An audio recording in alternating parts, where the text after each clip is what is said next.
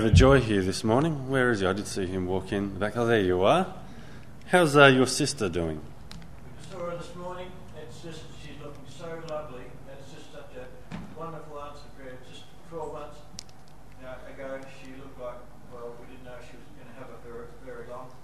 And just God's grace, and she looked so lovely. She's very restricted and but improving and praising the Lord. Fantastic. I cared for her in intensive care 12 months ago, Christmas time. Actually, in fact, Christmas Day. And it was, being away from my family, it was lovely to care for someone else's family on that day. And David was in there. It's always good to follow up, because we don't hear these things. Why don't we pray? Can someone pray for, what was her name again? Margaret. And I'd like to say that you came along just prayed, and because she was having these awkward Mondays, and you knew what it was, got the doctor, and it was just a wonderful answer to prayer as you came along. Yeah, praise the Lord. Can someone pray, maybe Dave? Can you pray for Margaret, and then pray for the service as well? Let's pray. Dear Heavenly Father, it's with great joy we can come into your presence, and Lord, we especially think of the mercies that we have through life. We remember Margaret at this time. We lift her up before you for your continued hand to be upon her, healing and Lord, strength. We just thank you for that which the healing that's happened over this last year. Lord, we commit this service to you. You're a good and a gracious God as we think back of the various missionaries we support and your hand upon their lives, and we think on our own lives, where you would have each of us personally to respond to you and to hear from you. So as we gather around your word there, we ask for blessings in the wonderful name of our Lord Jesus Christ. Amen. Amen. Thank you very much.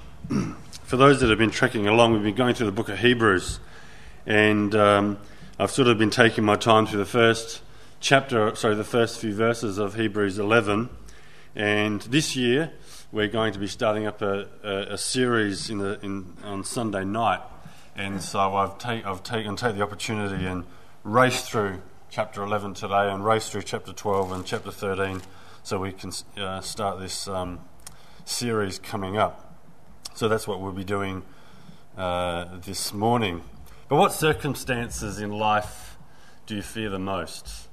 I'm sure with varied ages here and experiences here, we would all have different things that we could share. Maybe it's a loss of a job, or loss of income or finances. Just before I got married, when I got married, I was on a contract at work and being renewed, and we just bought a house, and my contract was getting close, and I can remember chatting to my father-in-law about it. It was getting down to the last week, and I hadn't heard if I had a job, and it can be quite a stressful time, and graciously God has provided me work, and I'm now permanent. But sometimes those sorts of things can stress us. Maybe it's a health issue. Maybe it's something that you fear is going to debilitate you through life. If I hurt my back, I'm not going to be able to do this, or if I lose something else, I can't do this in my employment. Or maybe I just can't play with my kids. Or I just can't get out and keep a healthy lifestyle that I would like. Or maybe it might mean that you'll be bedridden for a high proportion of your time. Maybe it's losing a loved one in your life. Maybe someone that you've grown dependent upon, someone who's always been there for you. They've always spoken truth into your life. They've counselled you when you've needed it most. And they're going to be with the Lord, and maybe that's what's fearful. Maybe it's not the big life-changing things that we're just talking about that unsettle you, but it's the little things that compound into big things throughout the day. You're fearful of that coffee stain on your shirt in the morning just as you're racing out to work or to that function, because that will offset all these little compounding things that end up making a terrible day. Maybe it's not a coffee stain. Maybe it's, in Darren's case, or in Noel's case, it's the it's the baby chucking on the shirt just as you're holding it, as you're racing out the door. Maybe it's something like that. But it's these sorts of circumstances that are going to test the fabric of our soul. How do you respond in these varied sorts of circumstances? We're all going to have them in varied ways, in various measures. Chapter 11 of Hebrews is addressing people who are going through some really tough times. Actually, the whole book of Hebrews is addressing people who are going through really tough times. In the first 10 chapters, the writer puts before these people and says, Jesus is better. He's better than anything else that you could experience. The Old Testament sacrifices, he's a better priest. Jesus is better. He's a better messenger. Trust in him. Look to him. Don't go to anything else. But these people, under the heat of various circumstances, were not trusting in God. And some even to the point of rejecting Jesus and going back to what was familiar and comfortable, namely their Judaistic religion. And at the end of chapter 10, we looked at this probably a few months back, but the writer pleads with his audience, don't give up on Jesus. Don't give up on Jesus, because there's dire circumstances if you do. You see in verses 35, he says, cast not away therefore your confidence, which has great recompense of reward, for you have need of patience. But notice his claim of these people in verses 39. He says, but we are not of them who draw back unto perdition or to destruction, but of them that believe, or those that have faith. This is the same word. So those that have faith to the saving of the soul. He says, we're not these people if indeed we have saving faith. If we have saving faith, we're not these people that draw back to destruction. This is where chapter 11 verses 1 steps in. There's not a break in thought here. He's not all of a sudden transitioning to a different subject. Now we're going to look at the big chapter of faith. Remember what he's just said, because he's going to go in and step into that. And he says, just before you rush in and say, I'm part of this group, or I'm a believer, I've said the prayer, he says, let me clarify what sort of faith I'm talking about, those that actually believe to the saving of the soul. Let me draw some pictures and some clarification for you. So the big idea of chapter 11 is this. Men and women were deemed people of faith by simply trusting in God and living that conviction in any circumstance. Men and women were deemed people of faith by simply trusting in God and living that conviction in any circumstances. Chapter 11 isn't a chapter of superhuman beings. God didn't offer these people more help than he offers us. They weren't perfect either. And the point of chapter 11 isn't to analyse the perfections or imperfections of these people, but it's what they're modelling in their particular circumstances. So let's have a look. We're in chapter 11, and we're just going to go from verses 17, and we're going to race through to the end of the chapter. But we'll just take little bits at a time. Verse 17, by faith Abraham, when he was tried, offered up Isaac, and he that had received the promises offered up his only begotten son, of whom it was said that Isaac shall thy seed be called, accounting that God was even able to raise him up, even from the dead, from whence also he received him back in a figure. Abraham's faith was seen in his willingness to offer up this child of promise, a child that God had promised to him, and hand the child into God's care, because he believed that God could raise him back up from the dead if he wanted to, if that's what he had done. What an amazing faith in the unknown, handing something precious over to God. Now, I'm not quite sure we'd be confronted with that, but someone tells me that a kid's first day at school is can be quite distressing, handing a child over to the unknown on a far lesser scale, I'm sure.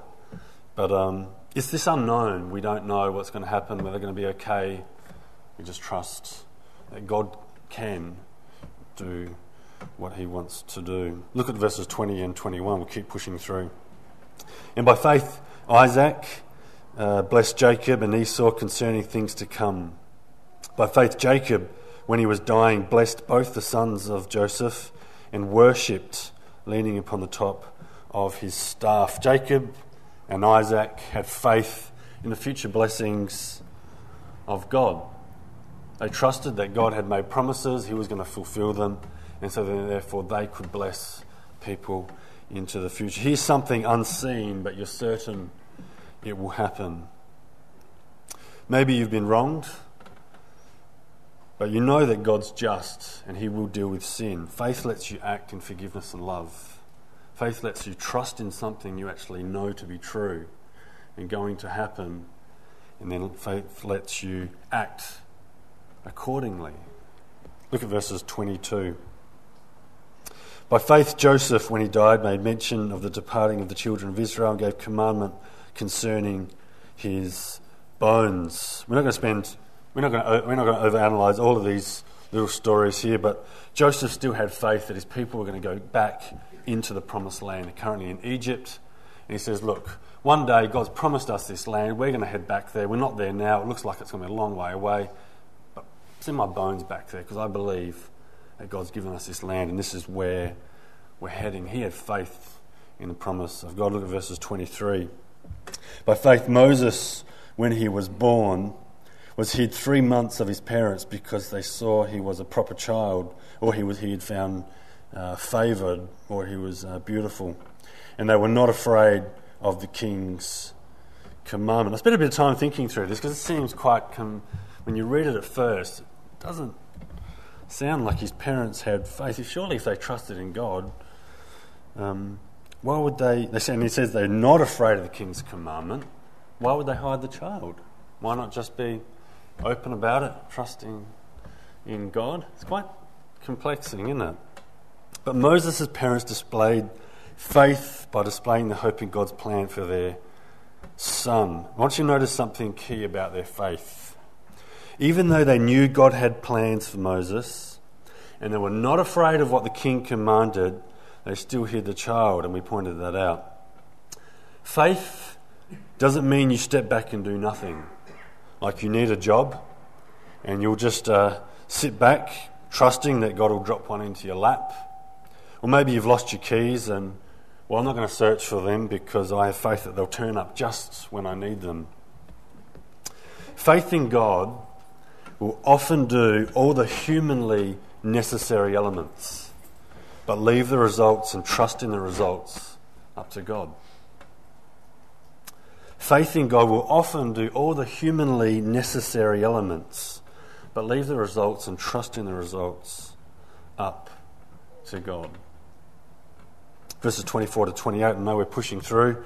By faith, Moses, when he was come to years, refused to be called the son of Pharaoh's daughter, choosing rather to suffer affliction with the people of God than to enjoy the pleasures of sin for a season, esteeming the reproach of Christ greater riches than the treasures of Egypt, for he had respect unto the recompense of the reward. By faith he forsook Egypt, not fearing the wrath of the king, for he endured as seeing him who is invisible. Through faith he kept the Passover and the sprinkling of the blood, lest he that destroyed the firstborn should touch them. There's so much in these few verses that we could stop and look at. But Moses, by faith, chose to identify himself with God's people and their God, and took on the reproach that came with it. That's a big step of faith and trust in the God of Abraham and Isaac. But notice something else here in Moses' faith. Moses also, by faith, celebrated the Passover even before seeing the deliverance it would bring. He painted the doorpost red, remember that? And he trusted that what God had said, and when he passes over, if he sees the blood on the doorposts, that your family will be safe. He believed that. And so as ridiculous as it may have seemed, he did it. And God was true to his word. And he trusted in God even before it happened. Look at verses 29. By faith they passed through the Red Sea, as seen by drying land, when the Egyptians are saying to do were drowned. Have I got a bit of feedback here or something? Maybe just turn this one on. Be fine. I won't wander away. This is kind of ridiculous as well, but people walked through a wall of water. People trusted.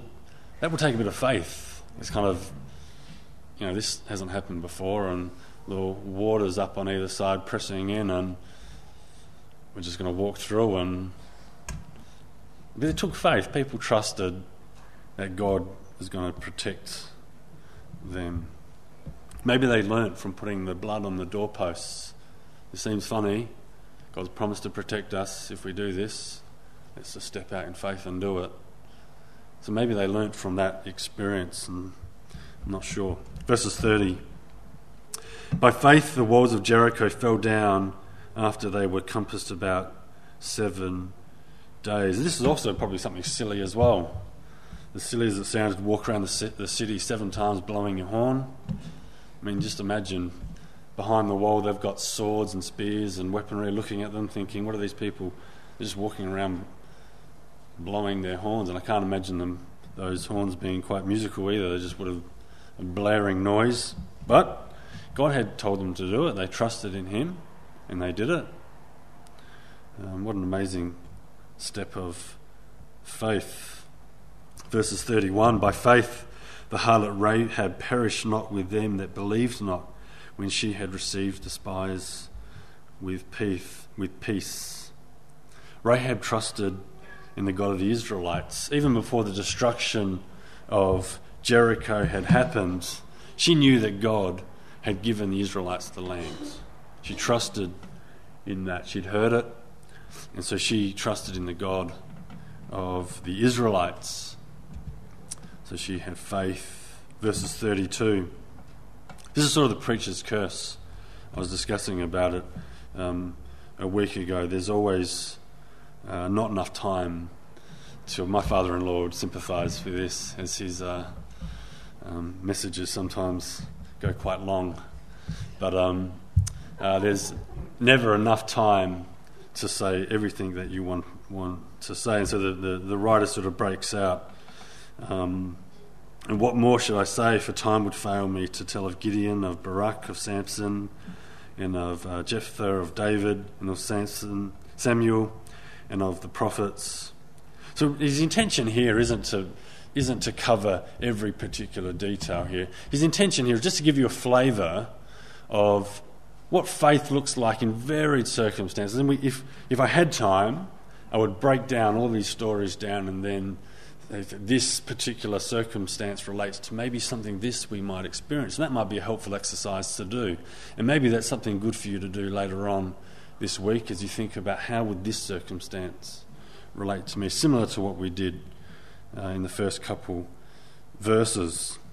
But let's keep moving on. Verses 33 to 38. And we've already had this read, so maybe we won't reread this again, but we're going to get people. He's going to cover men and women who responded in faith during times of blessing, and also respond in faith in times of immense hardship, torture, and even death. It can sometimes be just as hard to respond in faith when everything seems to be going well. Oftentimes that's when people walk away from God. They take credit for the things that are happening. They lose their trust in God and they start going their own way. But these people, in times of blessing, trusted in God and maintained that. And then people who were also sawn in two and were taken to death also trusted in God. And the writer sort of concludes this section in verses 39 to 40. He wants to give us a challenge and an encouragement. Here, we will read these ones again.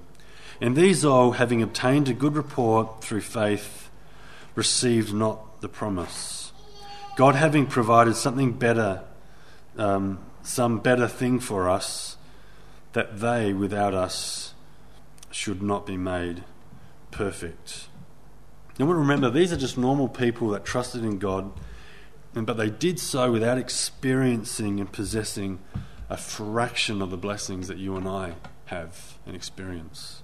These people trusted in God without receiving even a fraction of what you and I have today. God's provided something better for us, namely the new covenant realities that we do experience, what he was talking about here, a superior priesthood, the Holy Spirit, the complete revelation of God, and I could go on.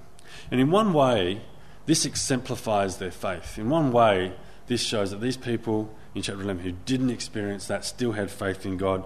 It somehow deepens their faith. But it's also a challenge to us. How is it a challenge to us? Do you remember the story in Matthew 20 where the master of a vineyard goes out and he has all these grapes that need to be picked and he's looking for workers. So he goes out early in the morning and he finds some people there that are willing to work, and they agree, sign the contract of this is how much you're going to get paid for today, and they start working. And as they're starting to work, he soon realises that there's a lot more grapes here than I thought, and it's not going to need more workers than I've got. So he goes out later on in the day and gets more workers, and he says, look, I'll pay you what's fair. So just you just need to trust that I'll give you what is right. So they start working away, and soon realises that there's still more grapes than possibly these workers will be able to pick. So there's only a few hours left in the day, so he says, look, I'm just going to go out and I'm just going to get anyone to work if they can, and people come in, work for a couple hours of the day, and he says, look, I'll pay you fair, ... At the end of the day, all the grapes are picked, and the workers come up, and he pays the people that started at the start of the day their full day's work, and he goes through and pays everyone exactly the same amount. The people that only worked a couple hours got paid a full day's work, and the people who started at the start of the day and worked hard in the hot sun, they busted their backs doing this, were like, moaning and groaning, what's this? This isn't fair. This isn't right. This shouldn't happen. Read the story if you want to find out what Jesus says to them. But in regards to the blessings of God, we're the people who have only worked a couple of hours but are getting paid the full amount. Their faith, which clung on to hope, and our faith, which experiences much of that hope, end up with the same results. Being the one family of God, we will all together partake in resurrected, perfected bodies. We will all be clothed in the righteousness of Christ, living in the very presence of God forever. What a challenge for us to be people of faith. Hebrews 11 is really meant to be a challenge for us to persevere in life by keeping our eyes on Jesus. We'll see that in the next sermon where it says, therefore, seeing we're surrounded by all these people in chapter 11, lay aside these things and look to Jesus and cling to him. We'll take a bit of time on those 3 or 4 verses because there's a lot in there. But what I want to focus on this morning before we sort of wrap up is the challenge for us to allow trusting God to influence our actions in any circumstance. Men and women were deemed people of faith by simply trusting in God and living that conviction in any circumstance. What we think about circumstances will affect how we respond in circumstances. What we think about circumstances will affect the way we respond in circumstances. Romans 8:28 says, all things work together for good to them that love God. It's not saying that all things are good. It's not saying that all things should happen, but that God has an all-wise and all-good end behind everything. James 1:2-3 says, consider trials in your life as joy, because it's an opportunity to test your faith and grow. Test your faith in God and grow. 1 Peter 5:6-7 says, humble yourselves therefore before God by casting all your cares and your anxieties on him. Why? Because he cares for you. Even if you don't feel it, even if you don't feel like he's there and he cares for you, he does. And that's faith. The people in Hebrews 11 didn't have Romans. They didn't have James. They didn't have 1 Peter. They didn't have the words of Jesus speaking insight and truth into their circumstances like we do. But they were just men and women who were deemed people of faith by simply trusting in God and knowing that he had it under control. And they lived that conviction in the circumstances that they were in. What circumstances in life do you fear the most? When we started off thinking about this, let's be a model of faith to our friends, to our kids, to our neighbours, to our work colleagues, to our teammates. Just like Hebrews 11 has people modelling that faith for us. Now, I often don't do this, but I'm going to do it this morning. Last Sunday morning when I got home from night duty, I often sit down hear me out. I often sit down and listen to Joel Osteen on TV, just out of interest. Now, I know 99.999% of what he says is prosperity gospel and seeker friendly and feel-good pop psychology that's sending people to hell. I know that. I'm not swallowing everything that he says. However, he said this, and I thought it was really good. And so I want to share it with you this morning. And listen to what he says, to judge the man on what he said, not on everything else. I'm just going to paraphrase here for a minute. Just imagine it, if you're having trouble with this, imagine it wasn't him that said it. All right? Maybe that might help. He said, don't let what you know about God diminish or negate what you do know to be true about God.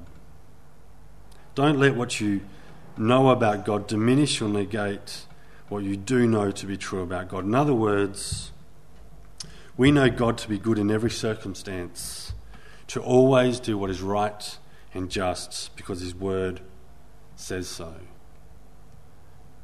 Don't let the unknown of that sickness that killed your friend bring down what you do know to be true about God.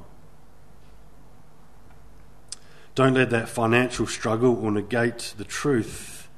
God will always supply everything you need in life. There is some truth in that. Learn to file away the unknown and feared and cling on to truth.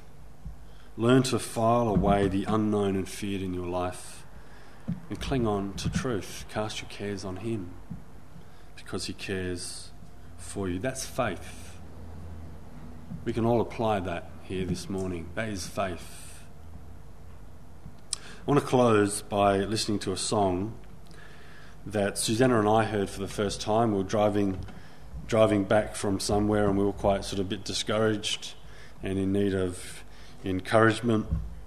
And interestingly enough, about 10 or 15 years ago, someone gave me some CDs in the car, and he said, have a listen to some of these, it's got some good music on it, and ... And I never got around to listening to it. That was 10, 15 years ago, and I just happened to put them in my car, and 90% of it, Susanna's like, this is ghastly music, and throw it out. I can't believe you even have this. And I said, I didn't even know I had it. But anyhow, we put it in, and this song came up, interestingly enough, and it was just it was a real challenge and encouragement to us. And I guess in one way, we were in need of trusting in the goodness of God in this particular circumstance. And so what I want you to do is, we're not going to close by singing a song. We're going to close by just listening, and the words will be up on the... I just got the words off you. I got the PowerPoint thing off YouTube, and so just think on the words, listen to the song, and apply them to your own life. And I think what the message of the song and how this ties into us being people of faith here at Southwest this morning is this: is one way we can be people of faith is with gratitude, being explicitly thankful in every circumstance.